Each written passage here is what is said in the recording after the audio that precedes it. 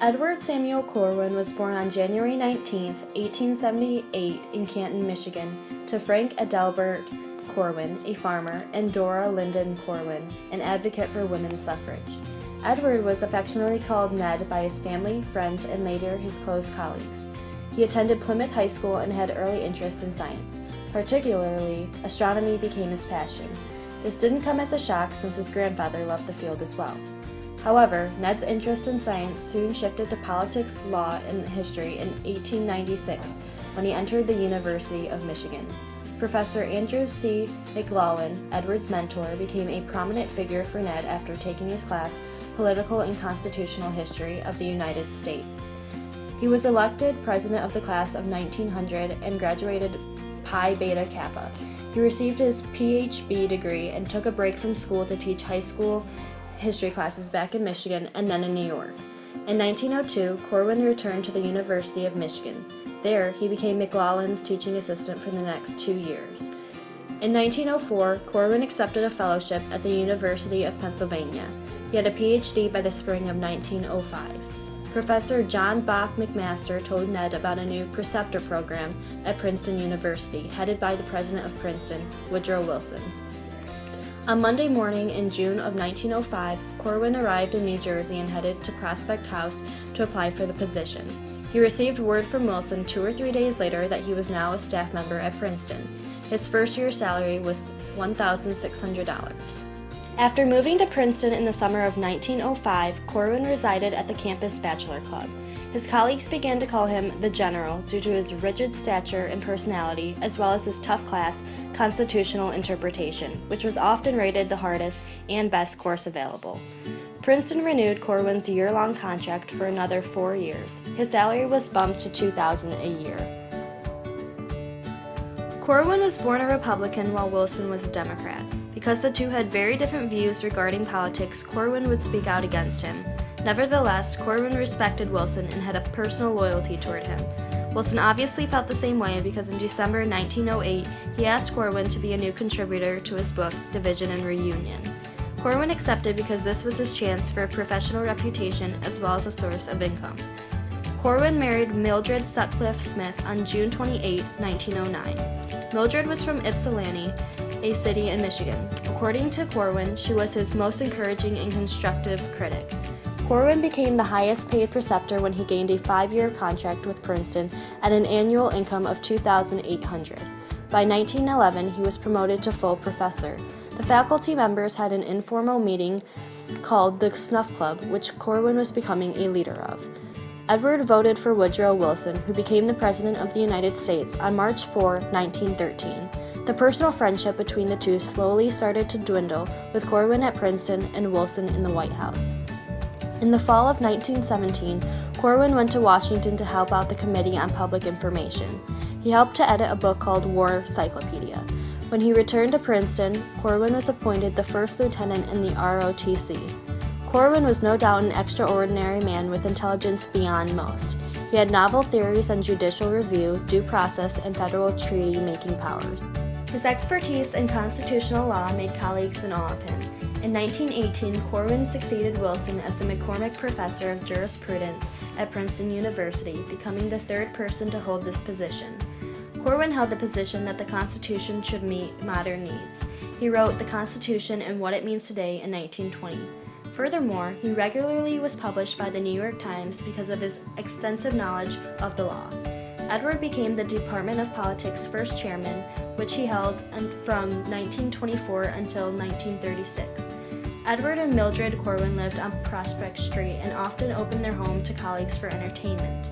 The two never had children, but kept busy with students and faculty, who probably became like family. Corwin became one of the first prominent American professors to teach in China from 1928 to 1929. He and his wife spent that year in Peking. Corwin also became one of the few American members of a public international institute in France.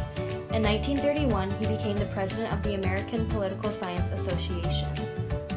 During President Franklin D. Roosevelt's first term in office, Corwin supported the New Deal. Because he was a solid advocate, Roosevelt's administration welcomed him. In June 1935, the Housing Division of the Federal Emergency Administration of Public Works hired him for $50 a day. Corwin was the show of credibility that the administration needed. There were talks of Corwin becoming a justice for the Supreme Court if one were to retire. In 1936, Harvard University selected Edward Corwin as one of 66 prominent intellectuals to receive honorary degrees. Perhaps the worst blunder in Corwin's career was the concept of court packing. Corwin had originally shown distaste. However, in 1937, FDR sent Congress a bill requesting to expand the court by 6 justices if the current justices over 70 years of age would not step down. Corwin, a Roosevelt loyalist, supported him despite previous objections. This was a risky decision considering most were against court packing. Corwin was called before the Senate Judiciary Committee on March 17, 1937, for a hearing on court packing. Here, Corwin was grilled for his change of views. This went on for 3 hours. Though Corwin performed under pressure well, his argument was not enough.